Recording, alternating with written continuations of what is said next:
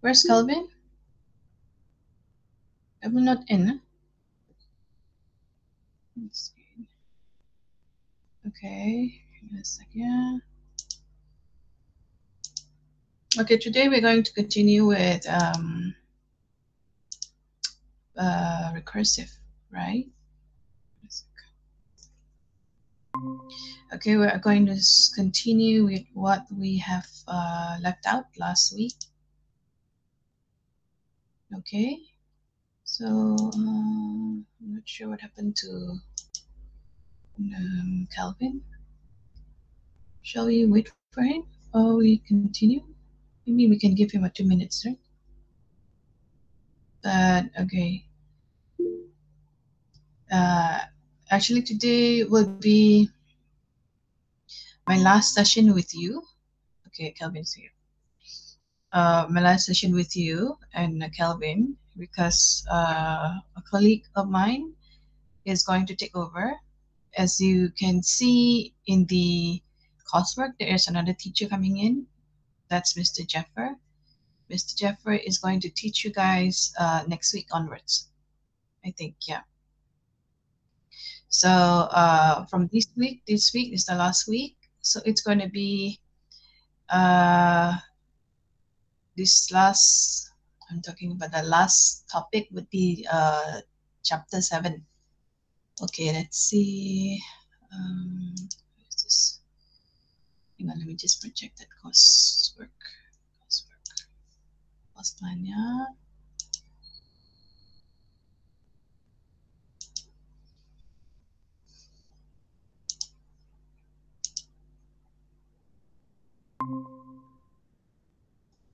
Not this one. Just recursive with my course plan. Oh, not that one. Okay, wait a second, yeah. Yep, this one. Okay, so if you can see, we are basically following our course plan, right? We have gone through everything here, week 1 until week 7. Now, this week, we are going to do recursion. Okay, so recursion for lecture, and then we try to see what you have done for the previous week on our practical. All right, so I'm gonna start returning to you and Kelvin whatever you have done since week 1 until week 7. Yeah, so you'll expect to get back whatever you have submitted and the markings for that as well by the end, maybe the end of this week or starting next week. Yeah. Okay, so then Mr. Jeffrey is going to take over. So if you have any other questions which is related to practical, or hang on, you are doing assignment, right? Assignment, the previous chapter, you can ask me, and the one which is successive chapter, you may ask Mr. Jeffrey, because he is going to be doing your test. Yeah, we'll be conducting a test for you. All right, so I'm not sure when is the test going to be. Usually test is going to be on week 9, but I'm not sure when is your test going to be. He will be mentioning and telling you guys about this next week, yeah. And then also he is going to be the one who's going to conduct the test with you guys. And a note to remember. Remember, I gave and I actually attach. Hang on, let me show you. Yeah, attach.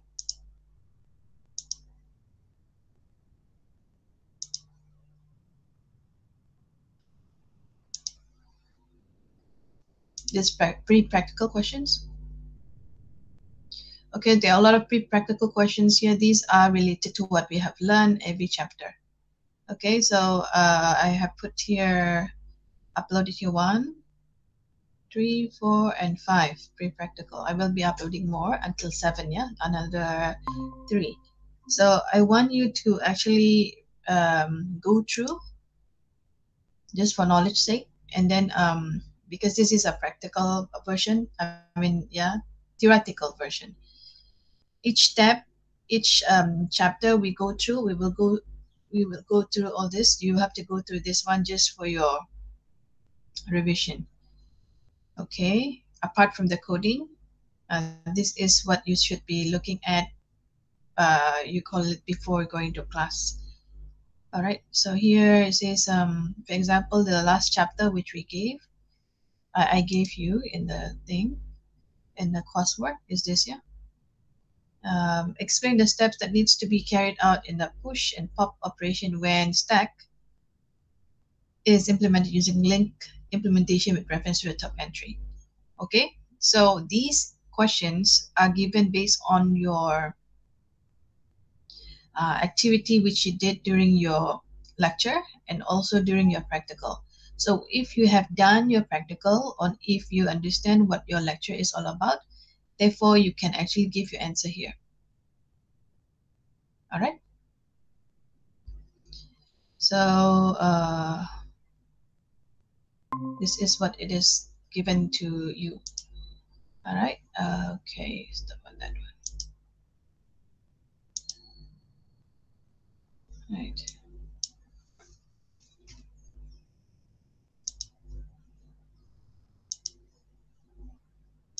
Wait a second. Yeah. Kelvin, are you okay? You keep coming in and out. Something wrong with your network? Something wrong with your connection? Is Kelvin in? Oh yeah. Something wrong with your connection, Kelvin, today?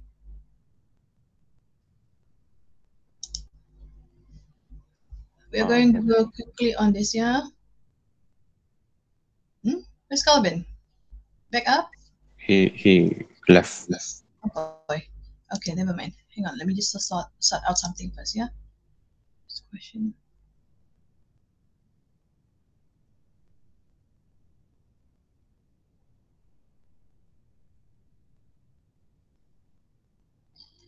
Okay, you see, as you can see here,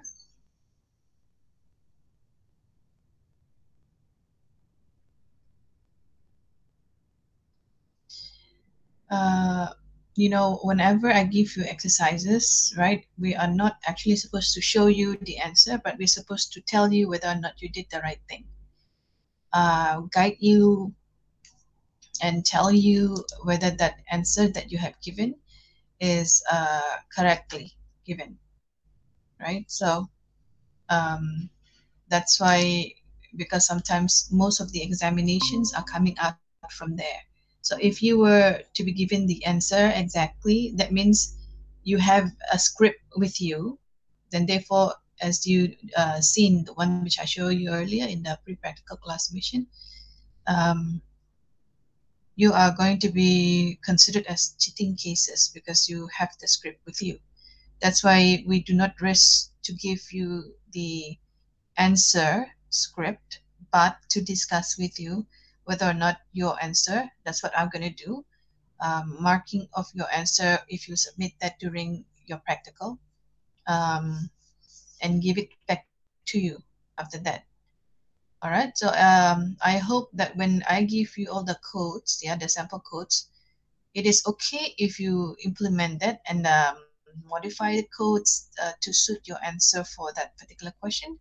But don't do, like I said before, don't do copying straight from the paper, which means straight from the sample and copy it straight into that answer of yours. Yeah, you have to modify a little bit, change your variable, change the name or whatsoever.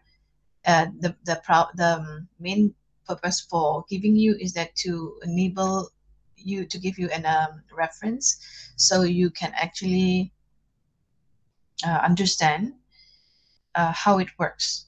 Okay, in the code. Calvin is back. Hello, Calvin. How are you? Hopefully okay. Your connection are good? Yeah, hopefully no more never error. It's okay. Hopefully not, yeah.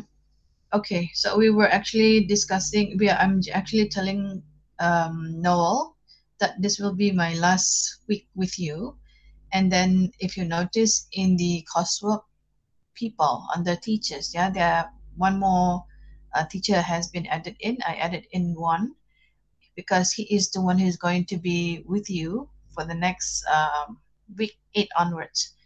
Okay, so whatever I discussed with you in the class this week will be my last session, and then but if you have any questions which regards to your previous exercises, or I'm going to be returning your exercises which you did in week 1 until week 7, okay, and then make comments on how you did it. So if there is a problem, you may also WhatsApp me, okay, for whatever it is before. But whatever it is exercises after that, which is handled by Mr. Jaffer, you may continue asking that particular questions which you have, if you have any, to him. Yeah. Otherwise, you can answer. You can ask anything that is before chapter 8 to me. All right. Although I'm no longer there, but I'm still trying to. I'm still processing whatever you have given me until I finish that. So then only I will be uh, completely maybe not going to be in the system for after I conclude with my task. All right, are we clear? Okay. But you have my number. You can WhatsApp me. You have my email. My email, another alternative email would be PAUTHEN, P authentic. Yeah, let me just type that out. If you have any questions, if I'm not using TAR, what's email? Yes, you can. This is my alternative email. Yeah. So any issues, you can WhatsApp. If it is too long to WhatsApp, then you can email. Yeah. Okay. All right. So we are going to go towards the recursive.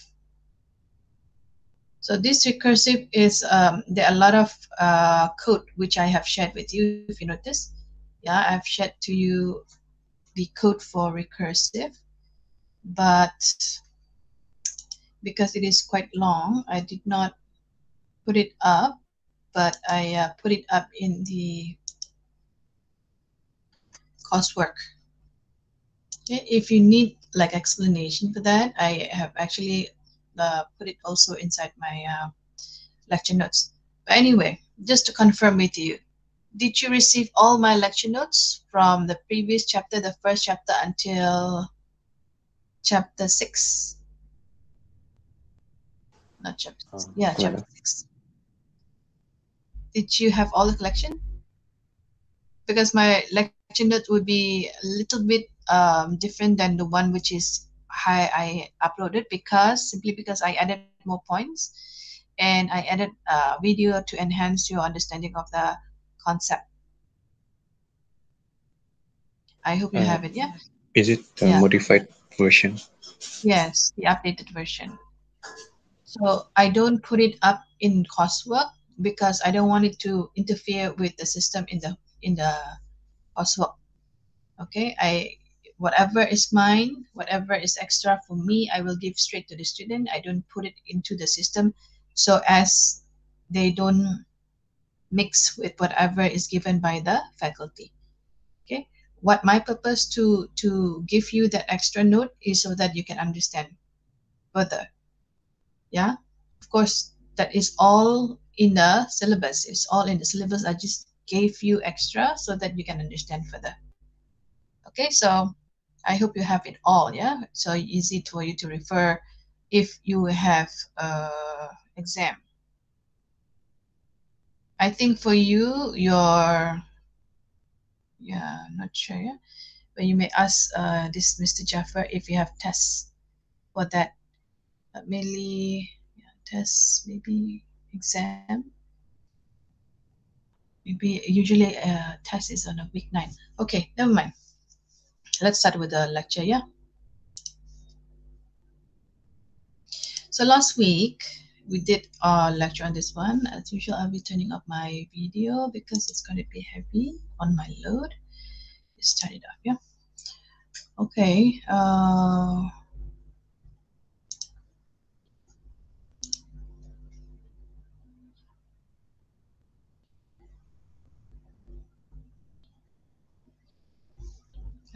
So I have actually the recording function. I need to load that up. I hope this can run because the system gets heavier and heavier if I load so many things in here with the Google Meet. As you notice, we don't have any more uploaded Google Meet videos. That's because my system is not able to support the last few days. So I have recently formatted my laptop and I finally managed to install this recording function. So, but you know, so many function at one location and then it's all going to be projected means I have heavier system. So one more thing is that I need to put up my system to cool.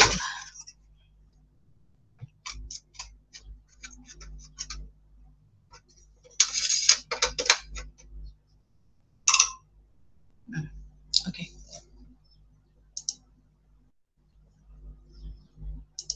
All right. So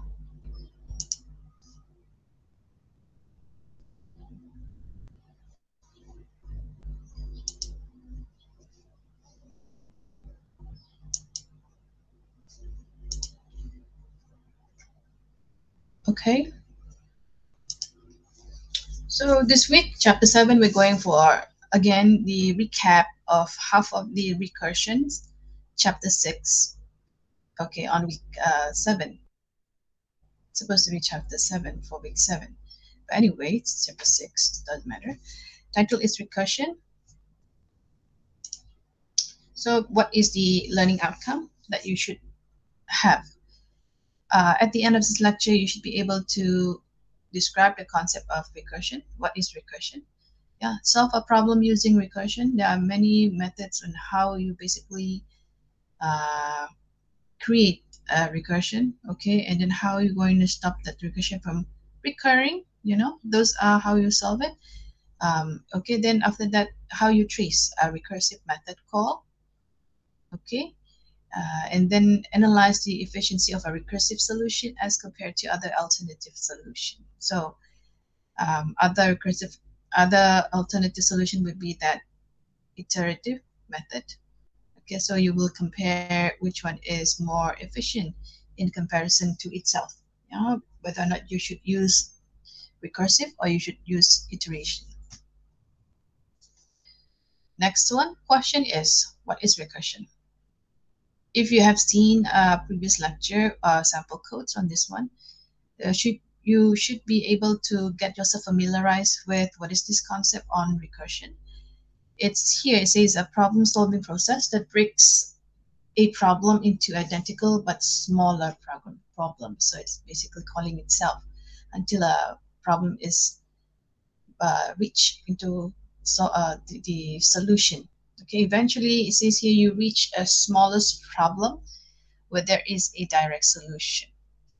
Okay, that will be given in the next slide under different illustration of how this is basically explained. Using that solution basically enables you to solve previous problems. Okay, and then eventually the original problem is solved. So this is how recursion is used and how it can help to solve problems. So what is recursion?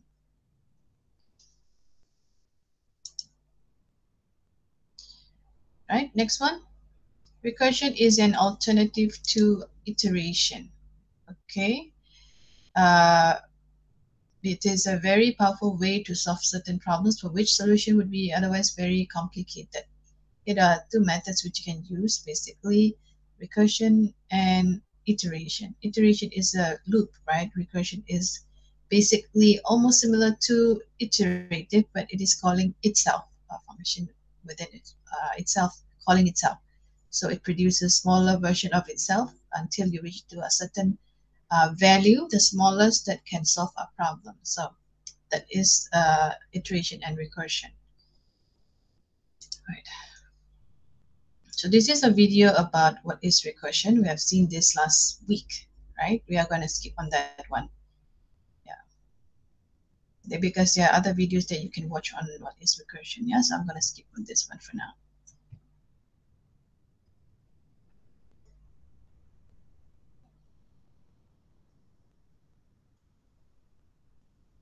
So we're going to jump straight into our terminology.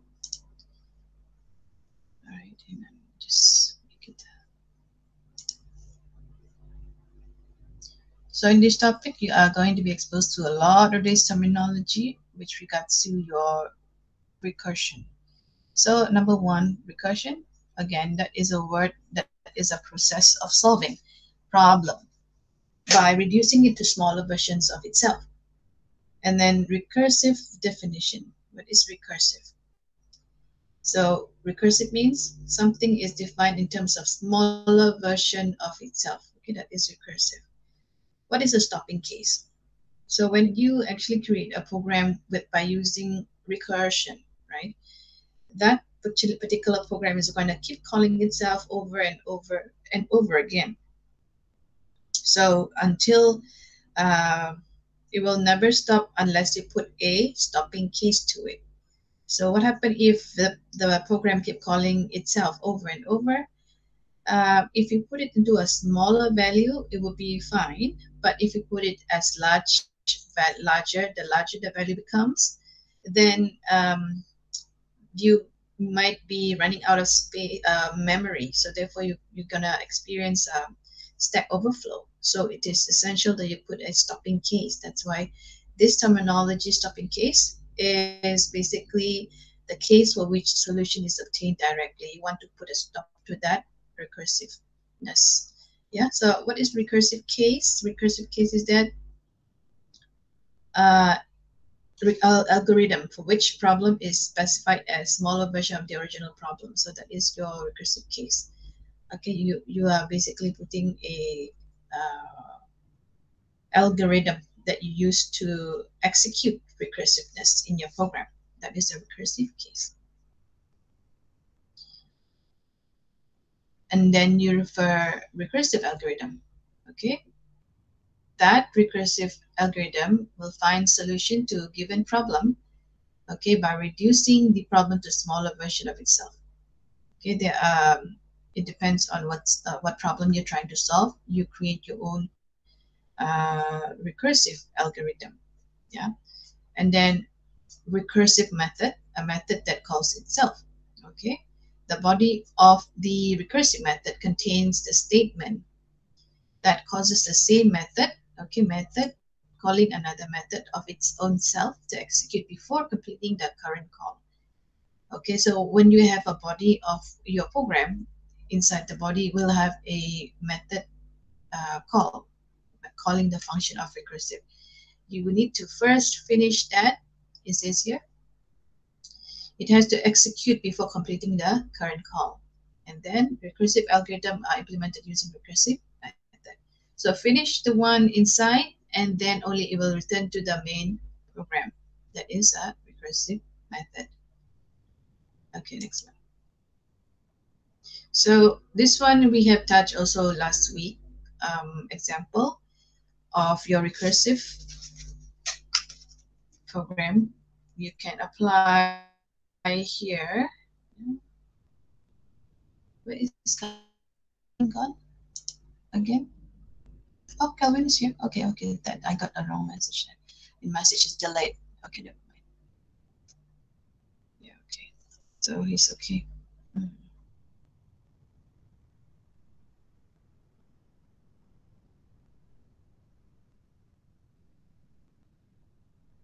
Okay. So example factorial 4. Okay, so in iterative solution would be like this, yeah.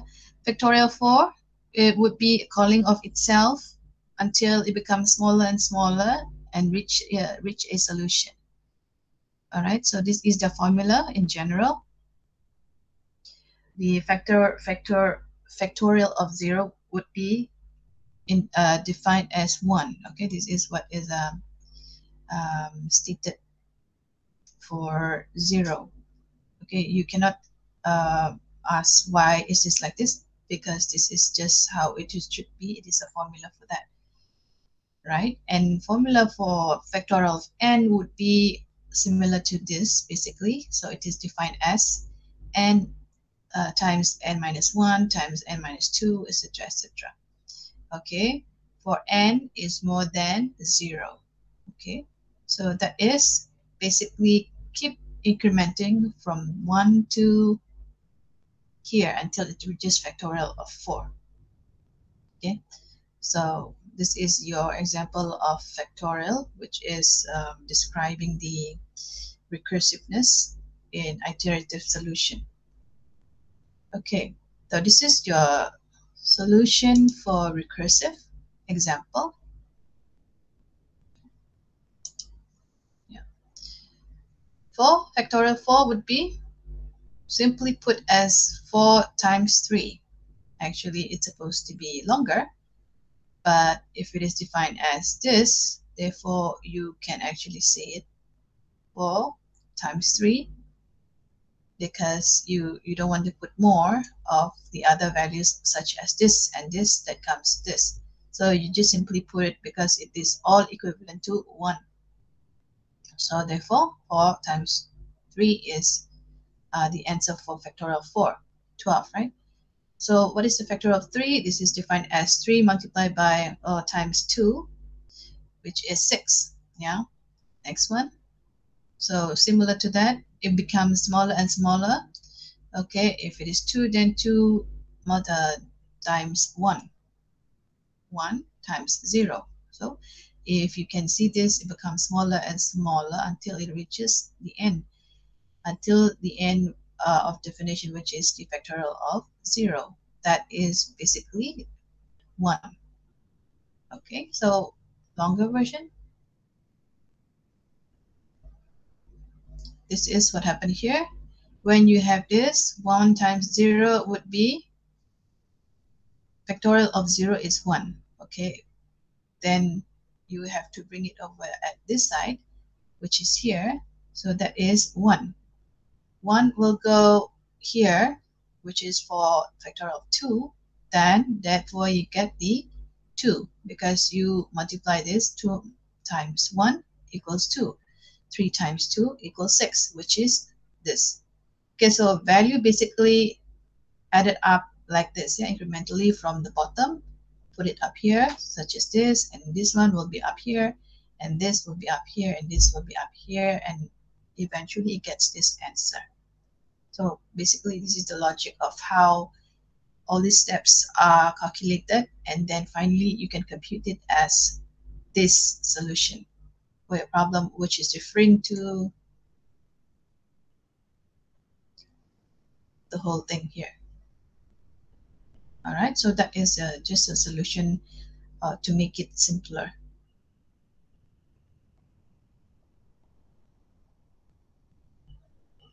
Okay, so that's why it says in general. Hey everyone, As, in this video, I'm going to give you an introduction to recursion. Wait a second.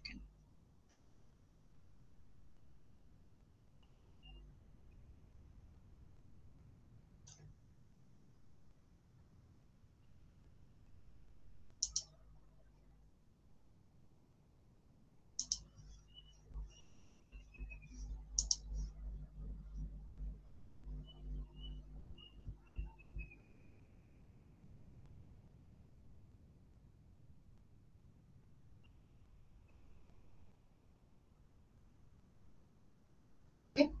So in general, it says here, your factorial of 0 is equivalent to 1. Factorial of n, which is representing of all these, would be, this is your formula, n times n minus 1. For n is more than 0. More than 0, which is 1. So therefore, it keeps increasing. Okay. So, okay, this is the recursive factorial and Fibonacci illustration of how you put it in the code. Maybe we can hear listen to him. I will skip if it is too long. Okay, we will just look into part where it is related to what we're trying to discuss and show you. Okay. Hey everyone, in this video, I'm going to give you an introduction to recursion. So in computer science, recursion is a way of solving a problem by having a function call itself. To see how that works exactly, let's take a look at a few examples here. First of all, let's think about factorials. And let's just quickly review factorials here. If you're given a positive integer n factorial is equal to n times n minus 1 times n minus 2 times and so on down to 3 times 2 times 1. So I'm just going to give you a few examples here. 4 factorial is equal to 4 times 3 times 2 times 1, which is equal to 24. And 2 factorial is equal to 2 times 1, which is 2. And 1 factorial is 1. And what about 0 factorial? It's actually defined to be 1. And you might say, why is that? But, basically that's just how it's defined. And let's just say here, we're trying to write a function called, let's say, fact, which takes a positive integer, or 0, as its argument, and returns the nth factorial. And let's say we want to write this function using recursion. How can we do that? To solve this problem, or to write this function recursively, we need to actually examine this equation in a little bit more detail. Okay, so I brought that equation over here, and like we saw earlier, we had n factorial being equal to n times n minus 1 times n minus 2, and so on, times 3 times 2 times 1. And when you see this equation, and when you look at this part following the first n, you might notice that this part is equivalent to n minus 1 factorial. And that might be more obvious if I write it separately here, as n minus 1 factorial equals n minus 1 times n minus 2 times and so on, times 3 times 2 times 1. So this whole thing is equivalent to this part. So you might say, well, we can rewrite n factorial as n times n minus 1 factorial. And that's good. This new equation is mostly correct, but it's not a complete definition of factorials. Let's see why. Let's say if you plug in 2 to n right here, it works just fine because you'll get 2 factorial being equal to 2 times 2 minus 1 factorial, which is 1 factorial. And 1 factorial is 1, so 2 times 1 factorial is 2, and that's correct. What if you plug in 1 here? It's still good because you get 1 factorial being equal to 1 times 1 minus 1 factorial, which is 0 factorial. And 0 factorial is 1, as we saw earlier. So that's 1. And this is correct.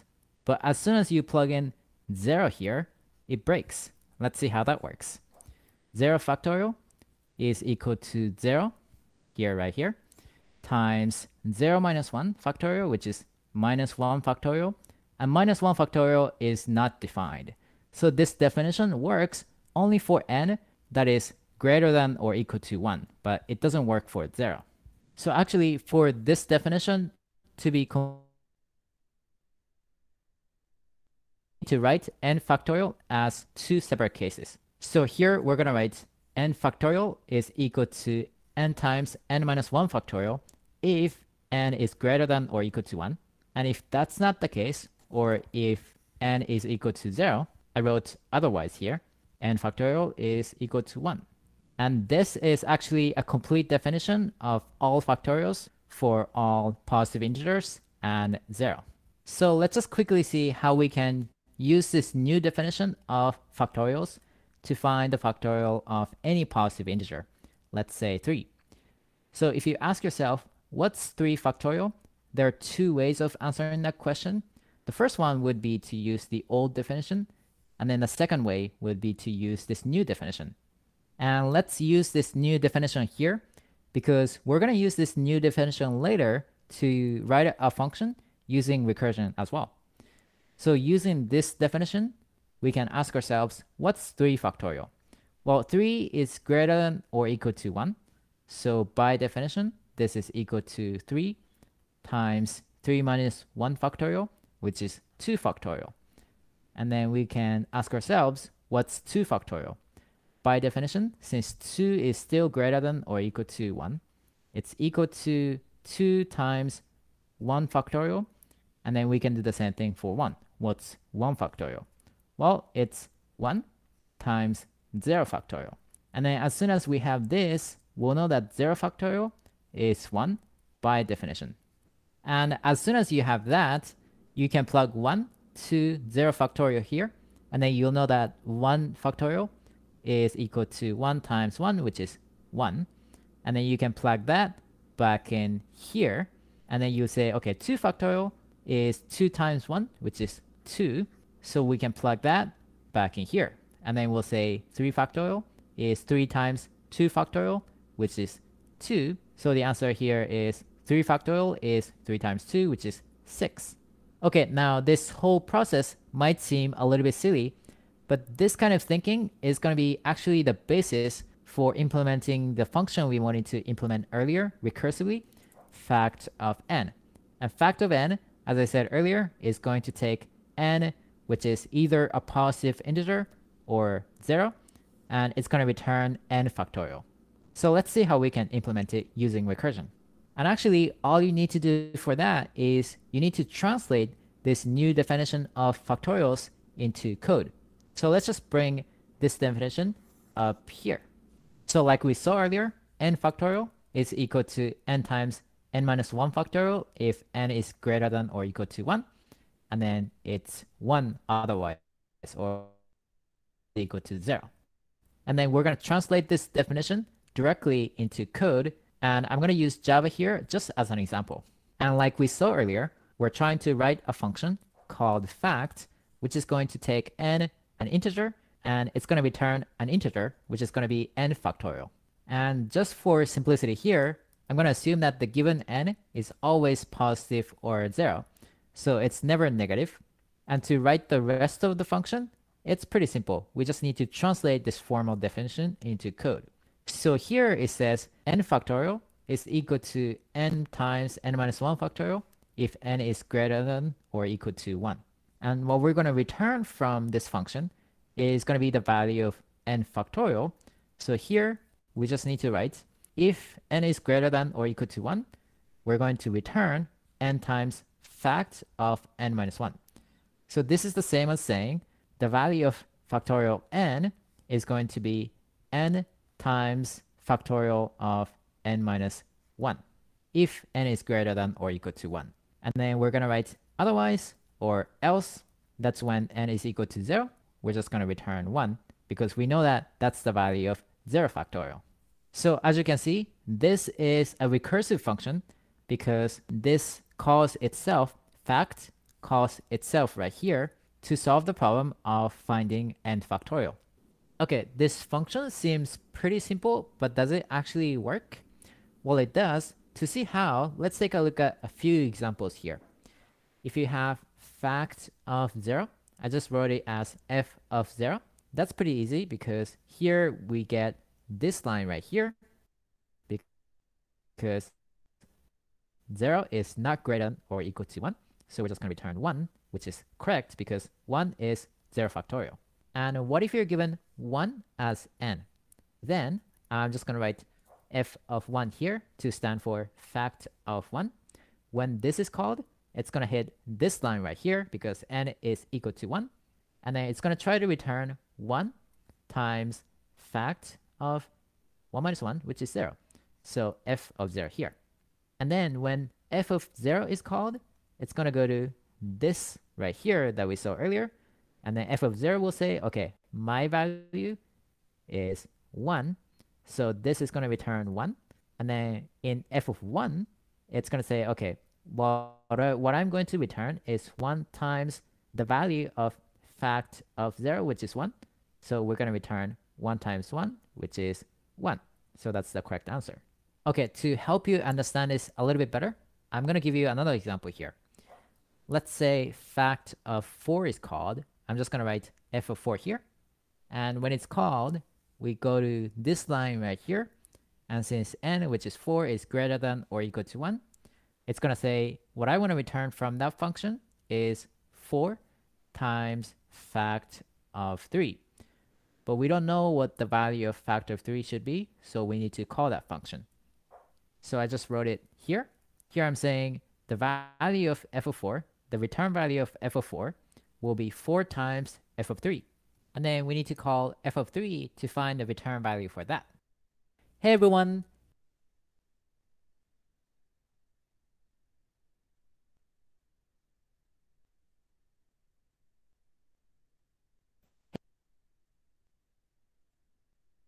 In one of my previous videos, but the Fibonacci, that's 2 times 1. So that's the correct answer. Okay, 2. But we don't know what the value of factor of 3 should be, so we need to call that function. So I just wrote it here. Here I'm saying the value of f of 4, the return value of f of 4, will be 4 times f of 3.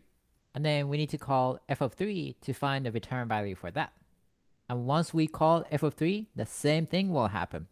The return value of f of 3 will be 3 times f of 2, whatever the return value of f of 2 is. So we'll call f of 2, or fact of 2. And then we'll say, okay, that's 2 times f of 1. Actually, there's a typo here. Whatever the return value of f of 1 is. So we'll call f of 1, and then f of 1 is 1 times f of 0. And then as soon as we call f of 0, we go to this line like we saw earlier. So we'll just return 1 from that. Once we return 1 from f of 0, we'll go back to this call, f of 1, and then we'll say, okay, we wanted to return 1 times f of 0, and we now know the value of f of 0, which is 1, so we'll just say we're going to return 1 times 1, which is 1, from this function. And then we'll go back to this call, where n was 2, and we wanted to return 2 times f of 1, whatever the return value of f of 1 was, and that turns out to be 1. So we'll return 2 times 1, which is 2, from this function. And then we'll just basically keep doing that. F of 3 wanted to return 3 times f of 2, and f of 2 happens to be 2 here. So we'll return 6 right here, and then we'll go back here, the original call that we made. And then f of 3 turns out to be 6. So we'll say, okay, f of 4, we wanted to return 4 times whatever the return value of f of 3, which turns out to be 6. So we'll return 24 from this function, which is correct. And this wraps up this section about factorials. Let me know in a comment below if anything was unclear. Okay, now to better understand recursion, let's take a look at another example here, the Fibonacci sequence. So I already talked about this in one of my previous videos, but the Fibonacci sequence is a sequence of numbers that starts with 2 ones at the beginning, and the numbers after that are generated by adding up the 2 previous numbers. So for example, the third number is 2 because 1 plus 1 equals 2, and then the fourth number is 3 because 1 plus 2 equals 3, and so on, and then it just keeps on going forever. And given this sequence, let's just say that we're trying to solve the problem of writing a function, let's say fib, which takes a positive integer n and returns the nth number in this sequence, the nth Fibonacci number.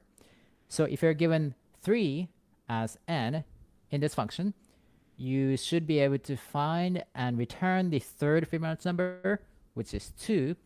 And if you're given 4 as n, you want to be able to find and return the fourth Fibonacci number, which is 3 right here. Now, if you want to try solving this problem yourself, pause the video right here and post your solution in a comment below if you want to share it with others. Now, to solve this problem using recursion, you need to first formally define the relation between different Fibonacci numbers, just like we did with factorials. So for that, we're going to write fn equals fn minus 1 plus fn minus 2. So I'm denoting the nth Fibonacci number as fn, and this is saying the nth Fibonacci number should be the sum of the 2 previous Fibonacci numbers. So an example here would be this one right here, f5 equals f4 plus f3. So this is saying the 5th Fibonacci number, f5 right here, should be the sum of the 4th Fibonacci number, this one right here, plus f3, which is this one right here. So just like we saw in the case of factorials, this equation is correct most of the time, but it's not complete. So if you plug in 5 to n, it's correct. This equation is still correct. But as soon as you plug in 2 to n, you get f2 equals f1 plus f0. And here I didn't define f0, 0th Fibonacci number, I guess. So this equation just breaks. And it's the same thing. If we plug in 1 here, we have f1 equals f0 plus f minus 1. f1 is the first Fibonacci number, and f minus 1 is not defined. So this equation doesn't work for n equals 1 either. And to fix this equation, we need to actually rewrite it as two parts. The first part is going to be just like we saw, fn equals fn minus 1 plus fn minus 2 if n is greater than or equal to 3. And then the second part will be fn is equal to 1 otherwise. And that's when n is equal to 1 or 2. Now, to solve the problem we saw earlier of writing a function called fib, we just need to translate this formal definition into code. Let's see how we can do that. I just wrote here, int fib, int n, and this just means we're going to define a function called fib, which is going to return an integer, and then it's going to take n, which is an integer, as an argument. And then inside this function, I'm just going to, first of all, assume that the given n is a positive integer, just for simplicity. And then after that, I'll say if n is greater than or equal to 3, then return the sum of the two previous Fibonacci numbers, fib of n minus 1 and fib of n minus 2. And otherwise, n is equal to 1 or 2, so we're just going to return from this function. Okay, let's now take a look at a few examples here to see how this function works exactly. I'm just going to move this function over here. Okay, first of all, let's say this function fib is called with 3 as the argument. Then what happens is we go to this line right here. 3 is greater than or equal to 3. So we'll say, okay, the return value of fib of 3 should be the sum of fib of 1 and fib of 2. So that's what I wrote here. Fib of 3 should be the sum of fib of 2 and fib of 1. And then in fib of 2, we'll go to this line right here because 2 is not greater than or equal to 3. So we'll return 1 from fib of 2. And just like that, we're going to return 1 from fib of 1 as well. And once we have these two numbers, fib of 2 will go in here, and fib of 1 will go in here. So 1 will go in here, and then 1 will go in here. So we're going to return 1 plus 1, and we're going to return 2 from our function. And that's the correct answer. By the way, just quickly about terminology. In a function that uses recursion, or in a recursive function, the condition where it doesn't call itself at all, but instead returns, for example, just a number, is called a base case. And then the condition where it calls itself is called a recursive case. So in this example, when n is greater than or equal to 3, that's a recursive case. And otherwise, that's a base case. Okay, let's take a look at another example here. Let's say this function fib is called 4 as the argument. That's this one right here. Then it goes to this line right here because n, which is 4, is greater than or equal to 3. So we want to return fib of 3 plus fib of 2 as the return value of fib of 4. So that's what I wrote here.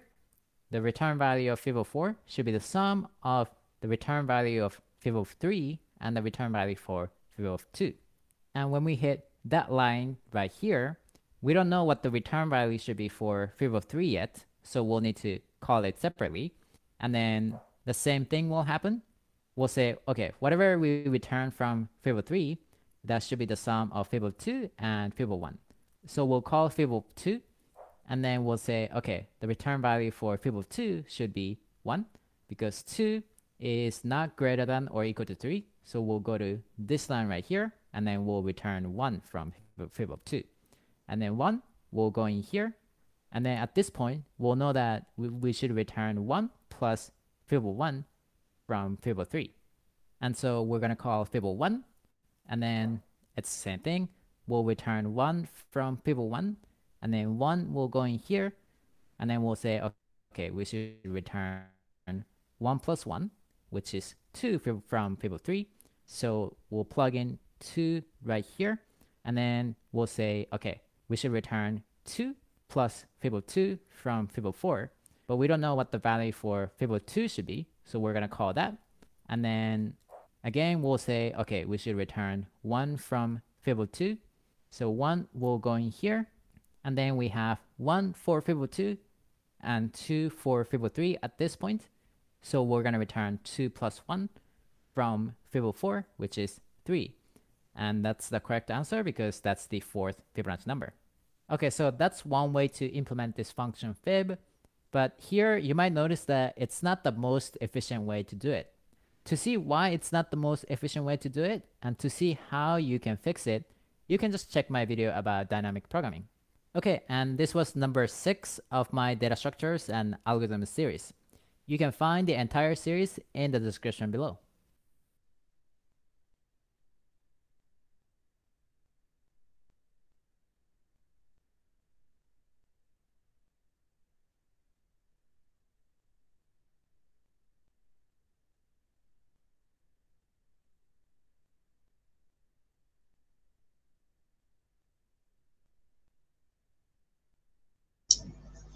Okay, so that is a recap of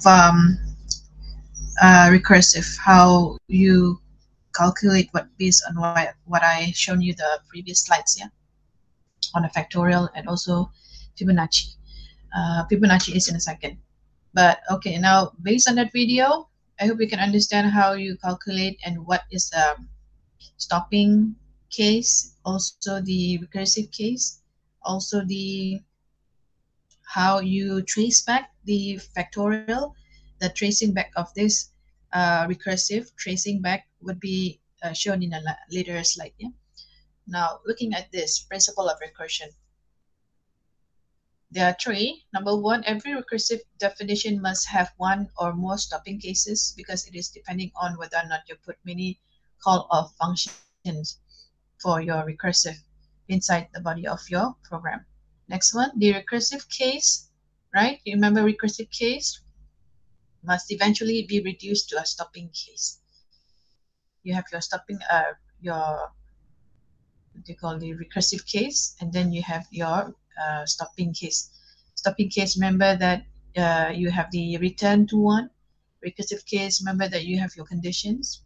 If 1 is more equals to, if n is more equals to 1.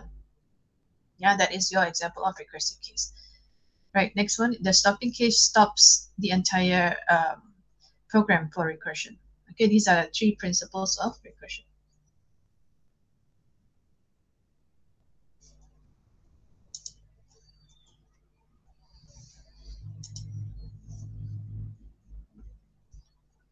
So this is the implementation of method factorial. Okay, so as you see here, I mentioned this. This is your stopping case. In this case, in this factorial, yeah, this is your stopping case. And then return to 1. Okay, else return to factorial n minus 1. Okay, so these are the sample code which you have in chapter 6. I think I gave you some of it, so please refer to your coursework, right? Okay, next one is about stack. You know how stack works. Stack is a LIFO structure in computer memory.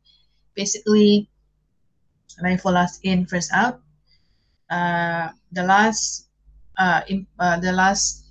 particular object that goes into the stack will be the one that will go out first. Last in, first out.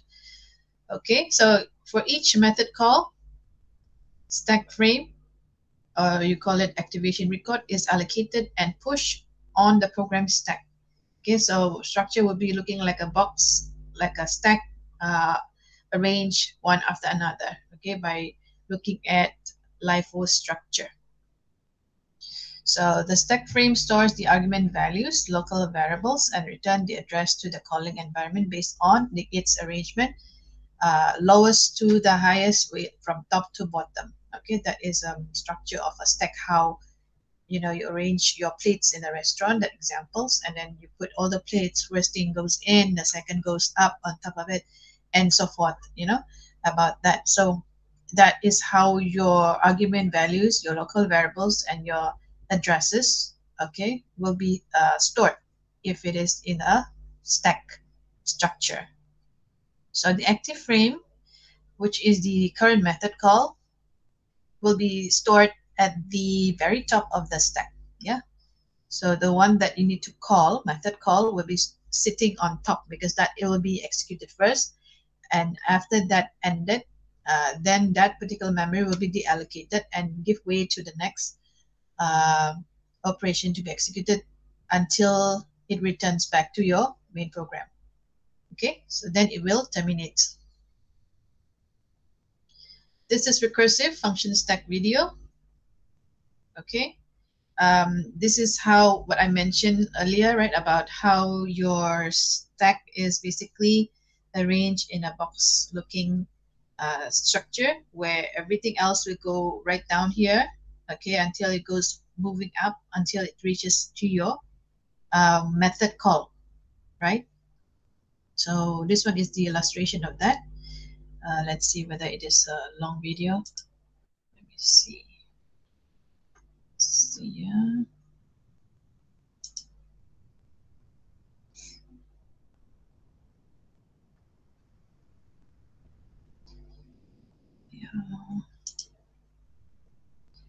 This is the illustration of what is going on in the video. Yeah, this is like how I mentioned earlier.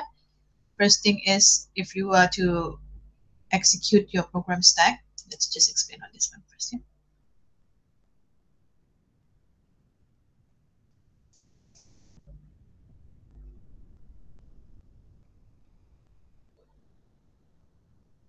Okay, first thing is that whatever you call first, okay, which is your main program, will go into the stack like this manner. Okay, first the memory is empty, so it goes into the memory, and then the next program will go on top of each other, and then until the last one, which is n is equals to 0. So you know how stack works. It goes last in, which is referring to 0, will be the first one to go out. So when this has been computed or executed, obviously it will be removed or deallocated from the memory in the stack. So therefore, that's why it has been deallocated, okay, terminated. So when that happens, it will look into this become the head of the stack, and then therefore execute that. When that has been executed, it will then terminate and deallocate until it goes into the last one, which is returning address of 256,000. So then after that, once that has been executed, and then it will return back into empty stack, which is the memory has been deallocated back to normal.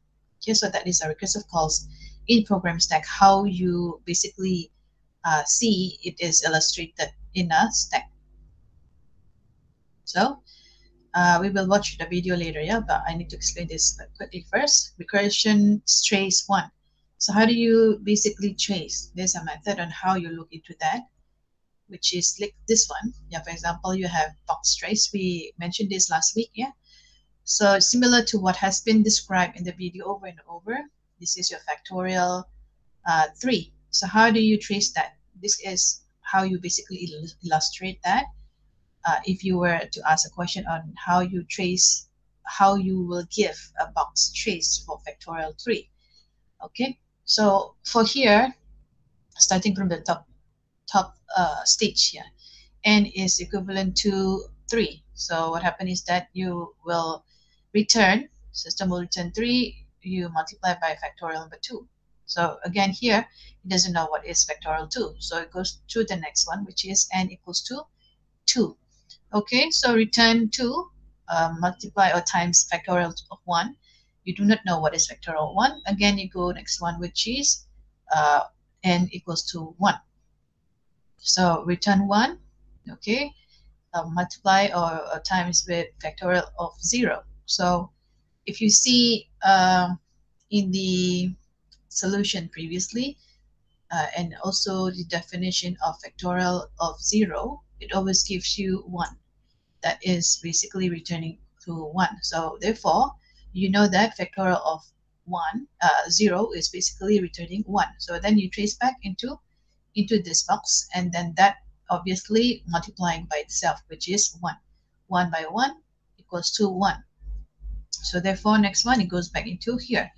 Now you know what is n, which is sitting here, and is 1. So obviously 2 times 1 gives you 2. So therefore you have 2.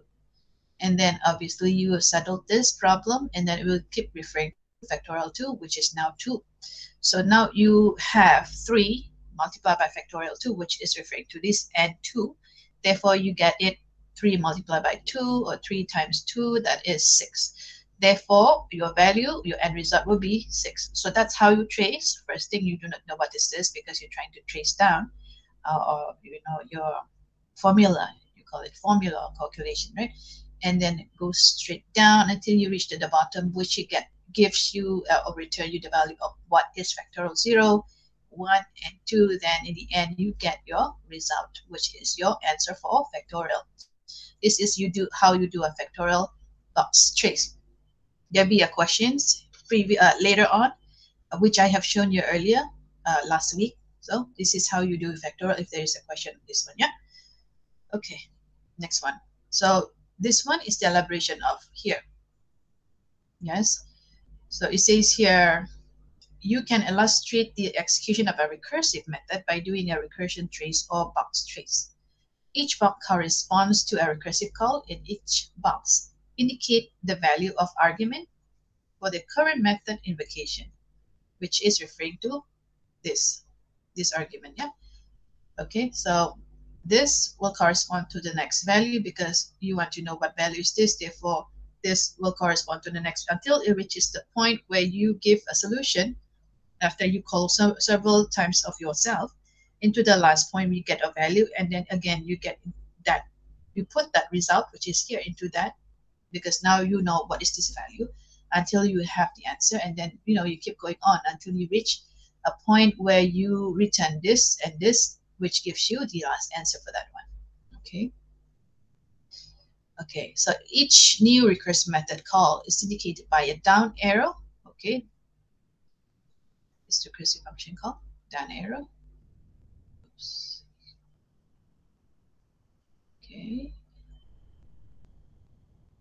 and then when the method returns, or the value which you have already identified at the lowest point, okay, which is returning to you 1, therefore an upward arrow is drawn and return the values is indicated for this particular recursion trace or box trace. So this I have explained. Yeah. First you have the formula, and then this returns 3 times this. You do not know this. You have to go back to the next. You have to go down to the next.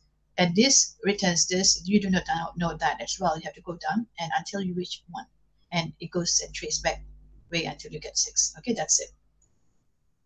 So logically, you can think of a recursive method as having unlimited copies of itself, and then every recursive call has its own code. Every recursive call has its own code, okay, and its own set of parameters and local variables. All sets of parameters and local variables. Yeah. After completing particular recursive call, the control goes back to the calling environment, which is the previous call. After you finish this, you go into the previous one, finish this, goes to the previous, finish this, go to the previous until you reach the top. Okay? The current recursive call must execute completely before control goes back to the previous call. The execution in the previous call begins from the point immediately following the recursive call. It says you have to complete this in order to execute this. Finish this first, and you execute this. Finish and complete, then execute this, and then finish with this one. Then only then this will end. Okay, so that's what it means here. Next one. Now, this is the exercise of recursive method. So it gives you this kind of function, right? Of some series n equals to 1 plus half plus 1 over 3 plus until you reach 1 over n. So where n always is a positive integer value. So for example, if n is basically 2, okay, n is 2, the method performs a computation which is 1 plus half, which is referring to 1 plus 0.5. Okay, this one will be 0.5, this one will be 0.33. Yeah, I think it's 0.33. Yeah. All right, so therefore, yeah, this one is returns 5. Okay, so what happened here? Oops. This is how you write the particular function, right? You have public double sum series. You declare it as double sum series int of n. Okay, so if you have n is less than equals less or equals to 0, you return 0.0. Okay, else if n is equals to 1, therefore you return 1. And another one is that else return your sum series, which is n minus 1 plus 1.0. Okay, this one program is basically in correspond to the next question. Okay, this is, but for this particular question, if you were asked to compute and write a function for that, this is how you should write. Okay, you have to put everything in your condition, and then what other one is here, the next one, first, second, and then after that your return values. Yeah, stopping case. Yeah. Next one. Perform a box trace. This is exercise number 2, which is corresponding to the value or information which is over here. Yeah. Also, so perform a box trace from the method call sum series 3. Okay, your sum series is your call function sum series 3.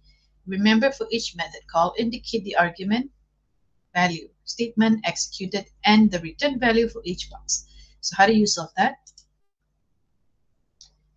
So you define as this, you double result equals to sum series 3. Okay, this is a tracing, right? Box trace. So what happened here? You have n is equivalent to 3, sum series 3. So n is equivalent to 3. And then you return your sum series 2. Okay, sum series 2, then you plus with the next one, which is, you do not know this first, yes? So you put 0.33, which is referring to this value. Okay, you're going from this value to this value and to this value. So this is the top part going to second part and first part here.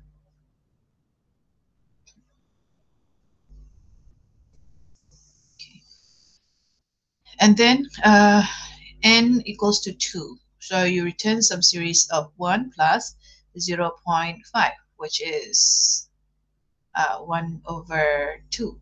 Yeah. So therefore, you reach the next one, which is n equals to 1, return 1. When you have n equals to 1, therefore, of course, obviously you have to return 1. So 1 goes here, sum series, because you don't know what this value is. So you get this, it put it in here. 1 plus 0.5 gives you 1.5. Okay, and then after that, again, you go back here. Now you have the value of 1.5. So you put it in here, 1.5 plus 0.33, therefore you get a value of 1.83. Okay, so similar concept, but this is how you do it if it is referring to asking you perform a box trace for method call sum series 3. So sum series 3 obviously asking you to state that your n value is 3. Okay, so sum series, which is referring to the previous information. Okay, that's why it gives you this value of half, 1 over 3, and yeah, this is basically number 3. Okay, exercise 6.2. Okay, now when designing your recursive solution, method definition must provide parameter leads to different cases which you have. Okay, the cases which refers to all these cases. Yeah,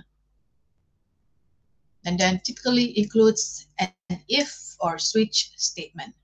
Okay, one or more of these cases would provide a non-recursive solution, or you call it stopping base. Okay, you need to have stopping base so that you can stop the execution of recursiveness where it calls itself and then it's giving you value of itself again and again and again. So you have to have a stopping case to stop that so that you don't experience a stack overflow. Okay, one of the more cases includes recursive invocation, takes a step towards the stopping case. Okay, so you give your condition, and after that, which leads to your stopping case. Okay, that's why you call it that. So now this is general structure of how you have many kinds of program. That also we have explained to you last week. There are ABC. A being that stopping case and recursive case have different actions. Okay, so this is example of that. If the stopping case is reached, then what you do, you solve the problem. Otherwise, you recursively solve smaller version of the problem until you reach the stopping case is reached again. Okay, so first stopping case is reached, solve the problem. Otherwise, you do this until you reach, and then you go back into here, refer back to your stopping case. If it's fulfilling that condition, then solve the problem. Otherwise, again, do this.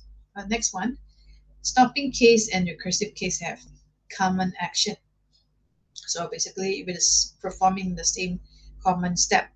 If your recursive case, okay, fulfilling your recursive case, so what you do is recursive solve smaller version of the problem. Okay, and then you stop right there if your recursive case is reached. The third one is, or C, stopping case has no actions to be performed. It's just straightforward, very simple. So if your recursive case is reached, therefore recursively solve smaller problem, and then that's the end after you have reached your recursive case. That is 1, 2, and 3. Implementation is here. Which you can find in your countdown.java, which I have already given it to you. Yeah, please search and refer to the coursework. Yeah, I think it is all there. Countdown 1 and 2 and 3, if I'm not mistaken. Yeah. So okay, and then you have public void countdown. Int is defined your integer n.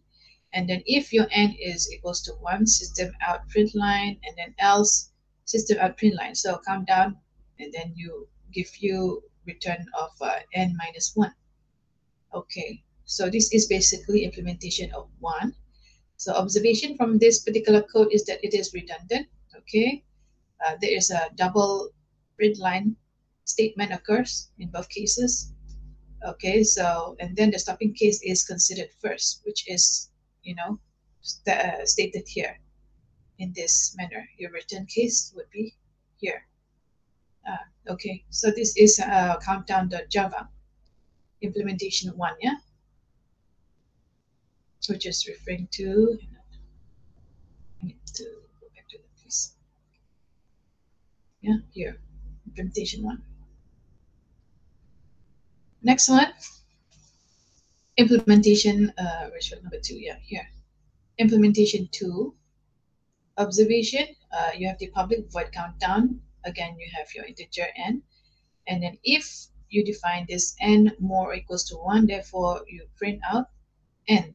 And then you count down n minus 1. So over here, your redundant print line, which you have, your previous one, has been reduced, have been deleted, yeah, have been omitted out.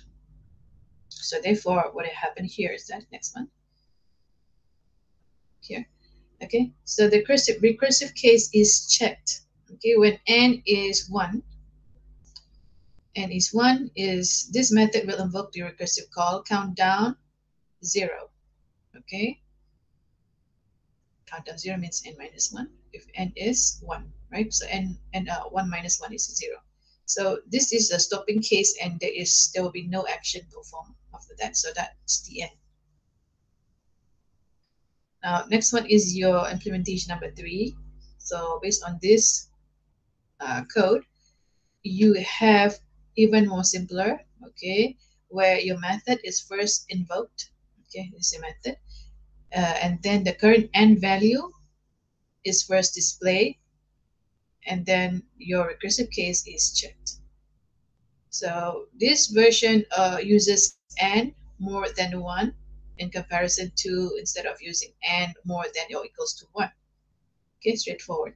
So therefore, we'll have one less recursive call compared to the previous one, which is here. Okay, so this one you have a wider comparison, which means that your n more or equals to the one previously is just sort of straightforward. It's just wanting to see if your n is more than 1. Otherwise, you execute and then you display only what is required, which is if n is more than 1, therefore n minus 1. Okay, otherwise end the recursive call. So that is implementation number 3. Again, box trace for method countdown 3, which is here. Is this public static void countdown int 3. Okay, countdown 3, you have integer displayed stated as defined as 3. So display 3, countdown 2. Okay. Next, what is countdown 2? 2 would be here, display 2. Okay, countdown 1. What is 1? 1 is equals to, n is equals to 1. So therefore you have 1. Countdown 1, basically, you have countdown 1 here, display n to the n is equals to 2. So, and then again, it goes back into what is countdown 2. Countdown 2, basically, you're trying to get, which is 2. N is equals to 2. So 3 times 2 makes basically gives you that 6. Yeah. So this is how it performs. You very simple, straightforward. If more n is more than 1. Okay. So you don't have any more. You just display. You have that, and you display. You have that, and you display. You have that, and you have this. You just display. No other computation.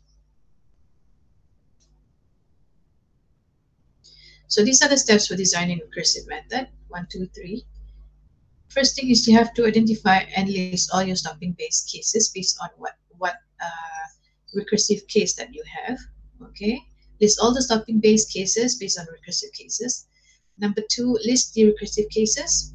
Okay, ensure that each recursive case takes a step towards one of the stopping cases, which is referring to that.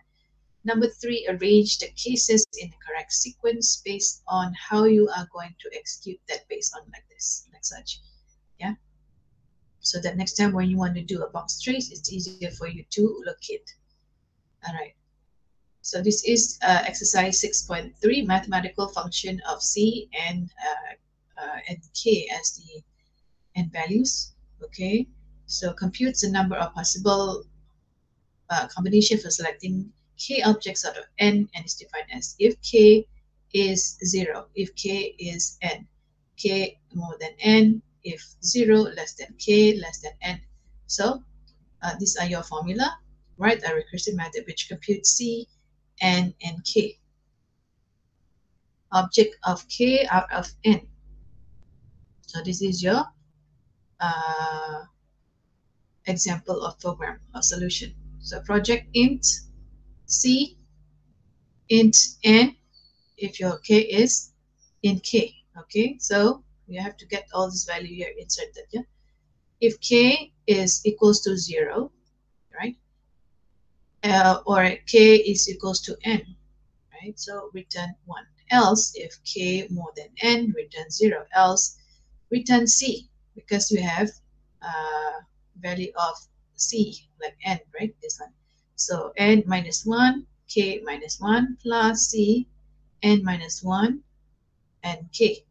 Okay, so that is basically referring to this, right? So this is your recursive examples program.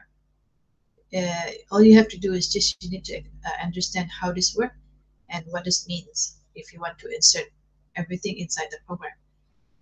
Okay, so if you cannot understand that, then therefore you will get a little bit confused. Okay, so basically what you have explained here illustrate all this. Okay, until the end, you get to execute this. Okay, so you're just simply trying to show what this particular definitions is required to be shown in your program. Public int C, int n, and int k. If k, okay, First thing is equals to 0 or k is equals to n. Right, then you have to return 1. Else k is more than n, then you return 0. Else you get this one to be displayed here. So this is a solution for function c and then k. Okay. So how do you recursively processing an array? This one is another way on how you actually do. You want to process your information, your functions in your array recursively. So what you do here, it says you need to divide it into 2 pieces. First element 1 piece, rest of array another. Last element 1 piece, rest of array another. And then divide array into 2 halves, which is shown here. Okay. Because you want to implement recursiveness right in your array. So you can do up and you can do bottom. So you process both and you produce a solution. A recursive method part of an implementation of an entity is often private. It's necessary to parameters make it unsuitable as an entity operation. Okay, so that is about recursive processing of array. It's quite complicated, right, array? So sample code for how you process an array will be that. Okay, I think I have it here. Let's see. Here, yeah, I should need that before. So, okay, so wait for a second. Yeah, we need to do, yeah. So it says just now it has to be private, right? A recursive method of an implementation of an entity. Abstract data type is often private in the sense that you need to have necessary parameters defining each of your function, which is here, display array 1, display array 2, display array 3. So everything has to be on its own executed first before we move on to the next one. Yeah, so display array 1, first thing function is to display a first array of the element because you want to display top part first, yeah, or you call it first array element, and then recursively displays the rest. Or you go for display array 2, display the last array element after recursively displaying all the preceding element. And the last but not least, divides both of array in 2 halves and then recursively display the left subarray and the right subarray elements. Okay, it's like such. 2 arrays with middle elements within left halves. So you execute here and you execute here, right? So into B. First you want to show is display array 1, first array, and then recursively display the rest. 1, and then you want to display the rest. After that, you want to start from the end, which is from here, which is coming for display array number 2. Display the last array element after recursively displaying all the preceding element. Okay, and after that, what you do, divides the array into 2 halves and then recursively perform side by side. This, display that, and display this. Okay, so basically this is how recursive apply in array. Okay, recursively processing an array, because as you know, it is calling itself after over and over repeatedly until it reaches into a certain point. So how you implement in array is by dividing into half. So you call this one first, finish with that one, and then you can call the second one. Okay, so you sits in the middle.